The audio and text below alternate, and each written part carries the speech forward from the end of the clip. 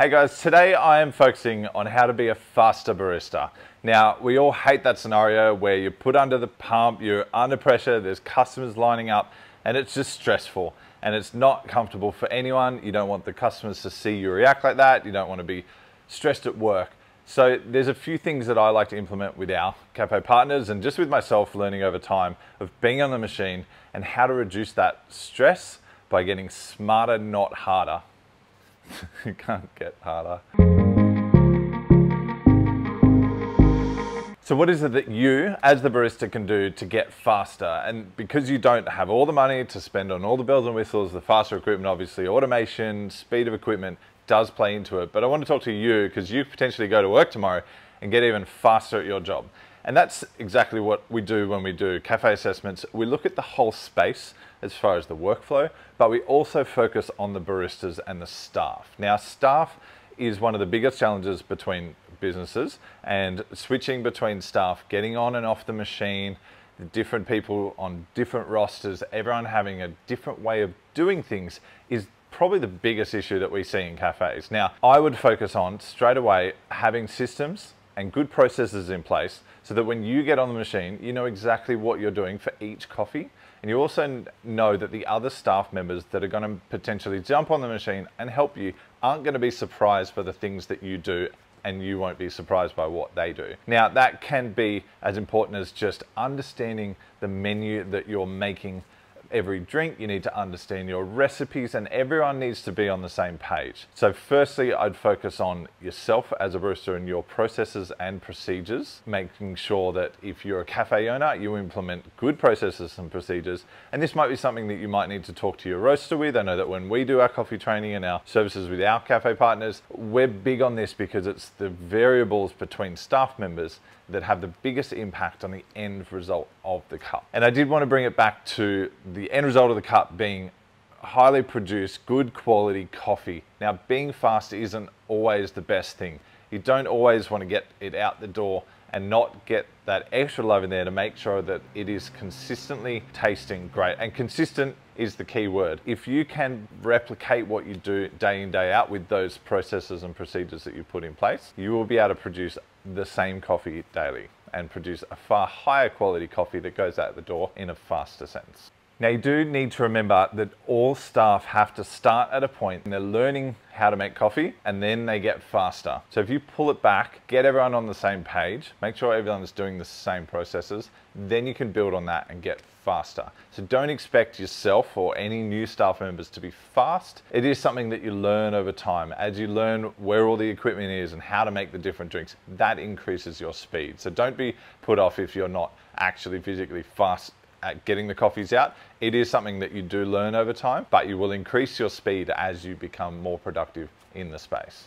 So most baristas have bad habits. Bad habits are what create inconsistencies between staff. People come from different cafes and they bring their bad habits. Wipe it clean, come back in and do what the cafe does. You've got to understand that when you start a new job, you need to take on what they do so that you're not the one doing the different things. Stop the chatter. The chatter of talking to other staff, just generally chatting to customers outside of being hospitable. You need to actually remember that in service, you need to pump them out and you need to focus on what you're doing. It is quite hard to think about the full order process when you are busy chatting to people. So it's something I see all the time, and I have to mention it that you just have to stop chatting, and sometimes you just have to move a little bit faster. So you watch a barista, they're kind of floating around. You can just physically move faster. If you run out of milk, you got to go at the back, you might need to run, and that's going to speed up you as a barista. Now with staff, it's not just the barista that's going to increase your speed. Let's take it all the way back to the ordering process. Whether we're writing on cups, dockets or anything, that person is also helping the speed and the workflow. So watch our other video on shorthand language and improving your takeaway offering. But there's a big role that that person plays in taking an order well, especially things like the shorthand language of how they write the order on the cup so that when the barista gets it, there's no questioning what that order is. They should be able to go into autopilot and just know straight away, yep, that's cappuccino. I know how much milk to fill up. I know how much what shots I need to put on. There's no question there. Everything's, it's the stressful ones that get you that are the half strength long black on 65 degree temperature, and all of the individual coffees that might take your bit more brain space, and you need to give them time. But you need to be able to lock in an autopilot and just pump out those flat whites, those caps, and make sure that you're able to do that comfortably and easily and really quickly. So we're big on workflow too. So positioning of everything in your bar is very important. And I wanted to be in here to highlight that point of focus on the different things that you touch throughout the service, you grind, like having everything from the process of ordering to grinding to tamping to extractions to milk to out your workflow, and the way that you've set up your coffee bench makes a huge difference. And it's something that you need to be continually assessing.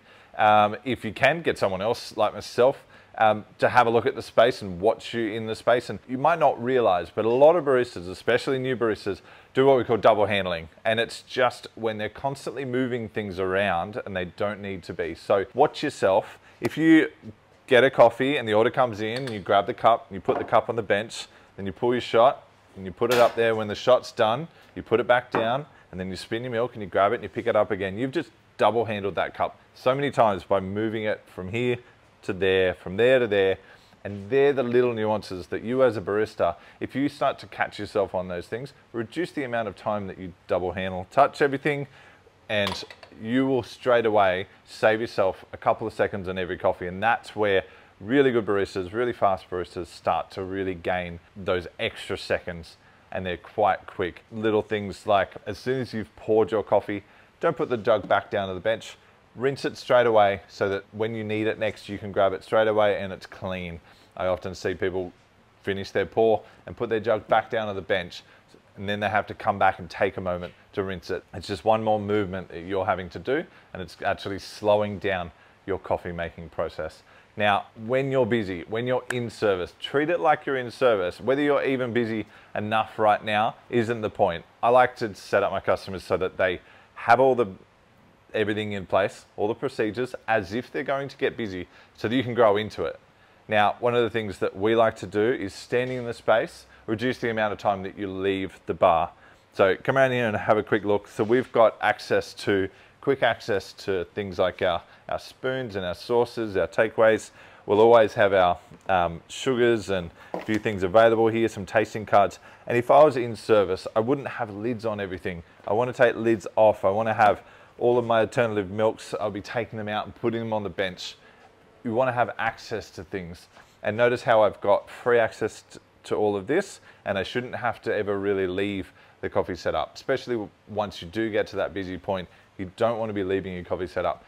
So at the end of every day, take the time, assess your space, think about and count potentially how many times you had to leave your station to go get something, and remember that. That's something that you want to bring back into your area so that you're not having to leave the coffee machine so many times during service.